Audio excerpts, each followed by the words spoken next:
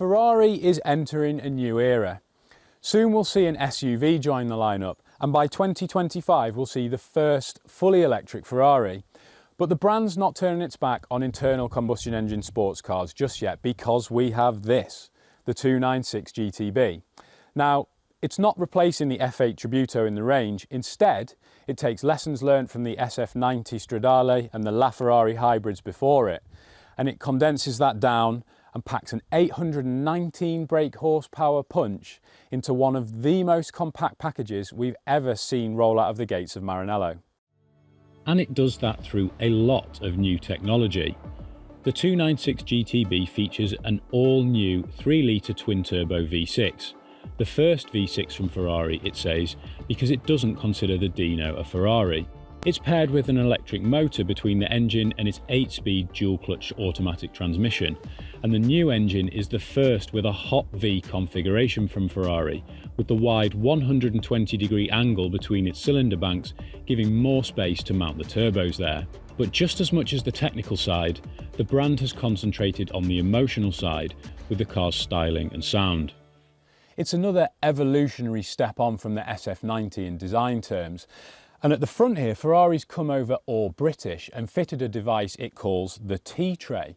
Now that's basically a front splitter that channels air under the car to help improve aerodynamic performance and cool that new engine. Now there are more aerodynamic aids, including these ducts integrated into the headlights that cool the brakes. And if you come round the side, you'll see that the car has a very clean profile. But it's when you get back to these rear wings where the car's design is really anchored, according to design boss Flavio Manzoni.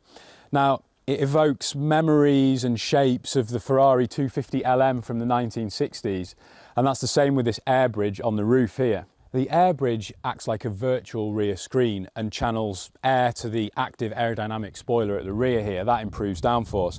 Now at the back you can see these modern tail lights. They're like we've seen on the Roma and the SF90, and it basically gives the 296 GTB a very clean, sharp look.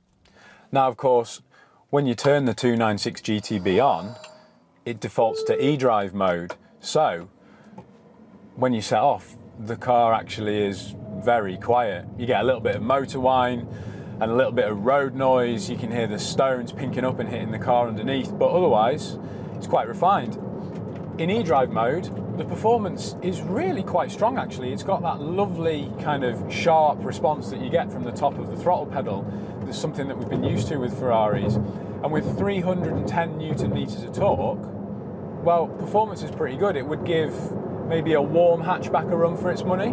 Of course, cycle through the modes and you get to hybrids. Now this basically manages the two power sources intelligently and will switch between them. But to awaken that engine, you've got to toggle through to performance. Now, you can then hear the engine fire up, and what a noise it is. So, we've already talked about the fact that the cylinder banks are separated by 120 degrees. Well, the crankshaft's pins are also separated by 120 degrees. And according to Ferrari's engineers, this gives a really nice regular firing order. And a welcome side effect of that is, well, it sounds like one of Ferrari's naturally aspirated V12s.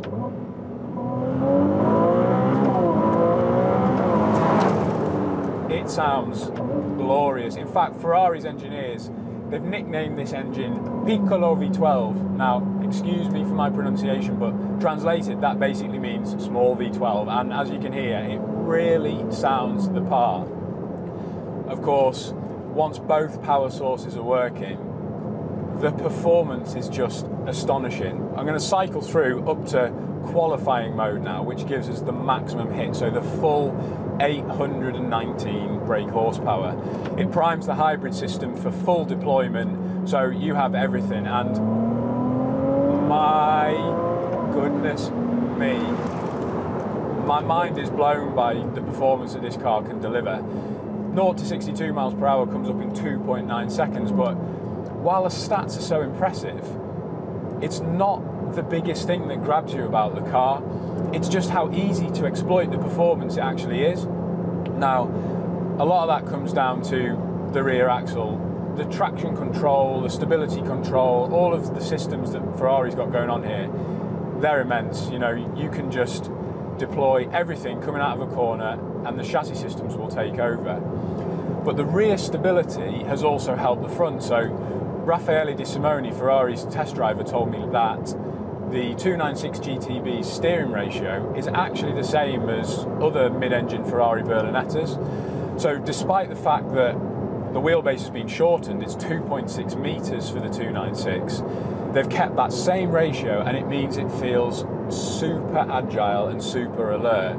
The steering maybe doesn't have quite the same level of feedback as you might get in a McLaren, but you know, this is Ferrari's philosophy, and we've come to expect those two differences between those two brands. What it does have is a really nice rate of response and a really direct feel.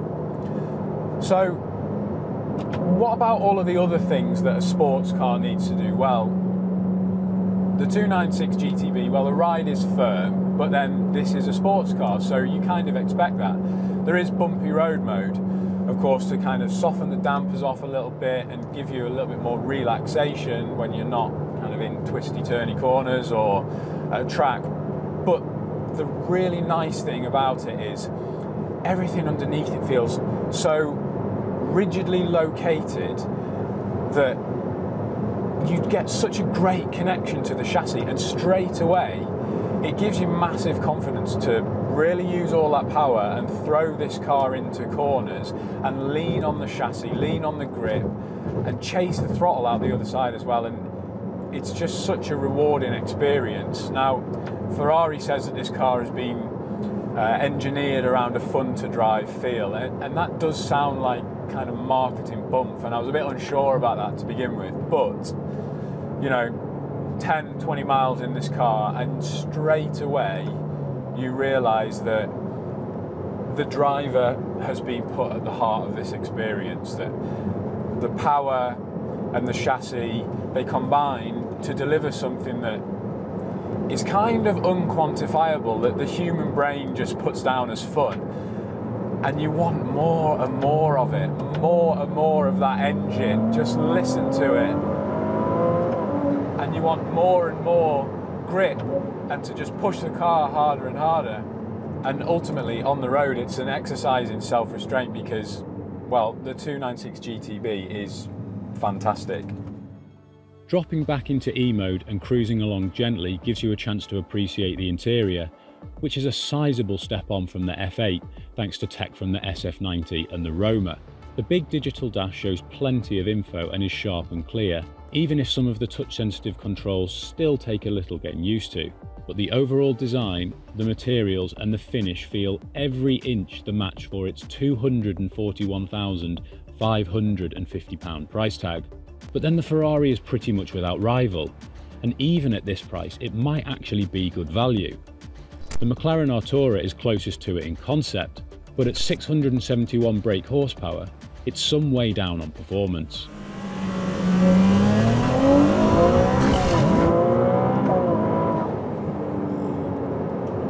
Holy crikey, this thing is fast.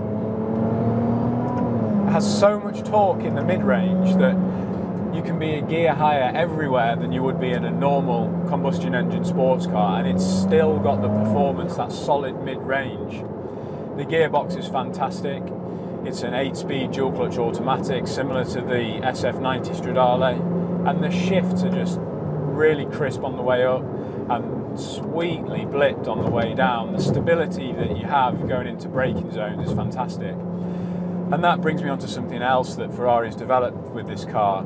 It's called ABS Evo, and basically what it lets you do is really brake late going into corners on the track without triggering the ABS, so you get that same sense of feedback from the chassis. The steering isn't corrupted and you don't actually lose braking performance, so it just, again, it's putting the driver right at the heart of the process.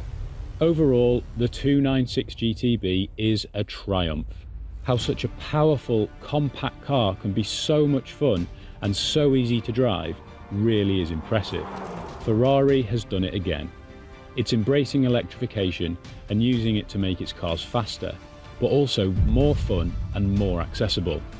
Even if we will miss the noise in time, That really bodes well for a fully electric future.